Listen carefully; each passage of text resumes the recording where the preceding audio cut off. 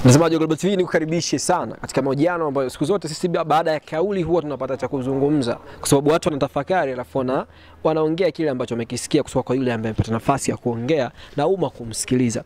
Niko na mwana CCM hapa, tunasema Kada kindakindaki, CCM lialia, yani piga huwa yeye ni mwana CCM daima. Mambo vipi Robert? Poa, habari? Safi mzima? Safi kabisa, mambo yako? Safi, habari siku 2-3? Tunamshukuru Mungu.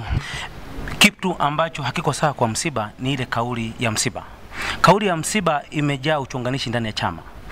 Mtu wa kwanza kupongeza jitihada za Mheshimiwa John Joseph Pombe Magufuli ni Mwigulu Nchemba. Hata aliponunua Dreamline, mtu wa kwanza kucomment alikuwa ni Mwigulu Nchemba. Kwenye Twitter yake akaandika nyumbani kumenoga. Nyumbani kumenoga, yes, ndio. Kwa hiyo ninachotaka kusema kwamba dhana hii inalenga kuchonganisha. Na tu ni mtake katibu mkuu wa chama pamoja na mwenyekiti wamuonye msiba.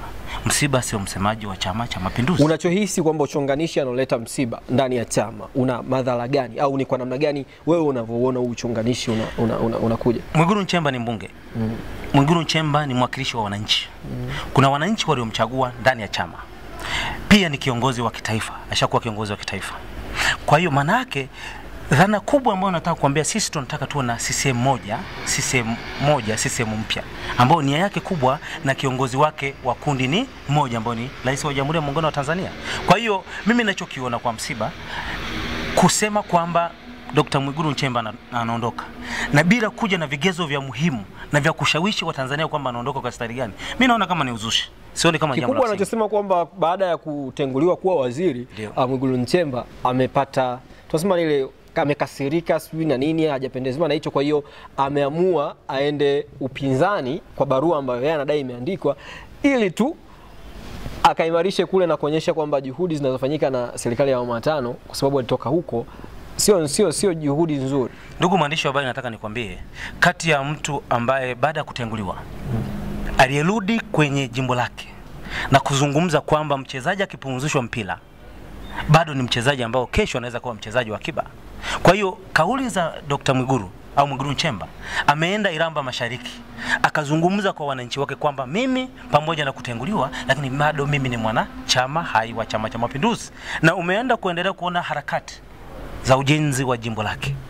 Anarudi kwa wananchi waliomchagua, anafanya kazi kubwa. Na nitaka kuambia tu mwandishi wa habari kwamba Chama cha Mapinduzi kina watu wengi. Kina watu wengi ambao wana uwezo mkubwa zaidi wa kufanya kazi. Kwa hiyo Mheshimiwa Magufuli anapomteua mtu mwingine, akimwacha mtu mwingine, unaweza kaacha akiba. Yumkini kesho unaweza kuwa waziri mkuu. Kwa hiyo nataka kuniambia Mwigulu yeye hilo alikumpa tabu kiasi kwamba hizi sababu ambazo zimetolewa na huyu ambaye amekuja mbele vya vyombo vya habari na kusema kwamba ameumia na ameamua kufanya maamuzi hayo sio za kweli. Naamini Mwigulu ni mreberali. Mtu mreberali ni mtu mstaarabu. Na kwenye ustaarabu wa kireberali kuna kupokezana njiti kwenye uongozi. Nachokiamini kwa Mwigulu, amepumzika lakini bado ana nafasi nyingi. Kauli hii ilikuwa ina malengo gani sasa? Kauli hii ni na malengo ya kugawanyisha chama. Chama hiki ni kimoja. Ukiona kuna watu wanakuja na kauli za kupotosha chama na sio wasemaji wa chama, lakini naiona kauli hizi kama ni kauli za kutaka kugombanisha wanachama ndani ya Chama cha Mapinduzi. Watengeneze magrupu ambayo sisi Chama cha Mapinduzi sasa hivi mlinzi ni mtu mmoja, kamanda ni mtu mmoja, mwangalizi ni mtu mmoja, ni John Joseph Pombe Magufuli. Sasa kuelekea kuhitimisha kipindi chetu, una lipi la kuongea juu ya wanachama wenzako wa Chama cha Mapinduzi, lakini juu ya hizi kauli ambazo zimeendelea kutolewa huku na kule? Ushauri wangu kwa wanachama wenzangu wa Chama cha Mapinduzi, tuna wasemaji wa chama, tuna viongozi wa chama, tufate matamko ya viongozi wa chama. Isiwe mtu anatoka anaenda kwenye media kwa sababu ana uwezo wa kulipia media akaenda kuzungumza, anapotosha wanachama. Tufuate matamko ya chama. Na matamko ya chama yanatolewa kwa viongozi halali waliochaguliwa ndani ya chama. Okay, wewe hapa leo hii umeongea kama mwanachama ambaye sio msemaji. Uone kwamba tukitumia huo mfumo, hata nyinyi ambao mnakopo mnahitaji kuongea vitu ambavyo mnaona haviendi vizuri ndani ya nchi au ndani ya chama, mtakosa nafasi hizo? Nataka nikueleze tu kitu kimoja. Sisi tunafuata kanuni. Ndio maana nimekuja kwa vyombo vya habari kuzungumza hili kwamba msiba aache kufanyaje, kutumia platform ya vyombo vya habari, kwa sababu ana uwezo wa kuaccess kuweza kuvuruga chama. Sisi tunakuja kwa vyombo vya habari tunapongeza. Kwa mfano, jana Mheshimiwa Rais amepanda ndege kwenda Mwanza. Ametumia ndege ya abiria wa kawaida. Amepunguza gharama. Hilo lazima tulisifie. Sisi wanachama wa kawaida tuende nje tupongeze jitihada za rais. Rais anajenga standard gauge. Rais anafanya stretch gauge. Rais anatengeza miundombinu ya nchi. Rais anafufua vitu vilivyokufa. Leo nataka tukwambie ndugu mwandishi wa habari, reli ya kaskazini inafufuliwa. Kwa nini usipongeze kama mwananchi wa chama?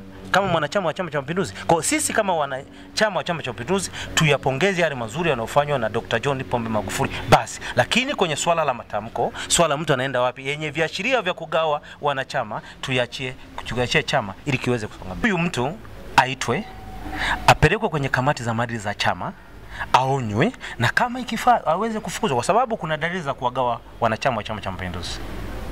Okay.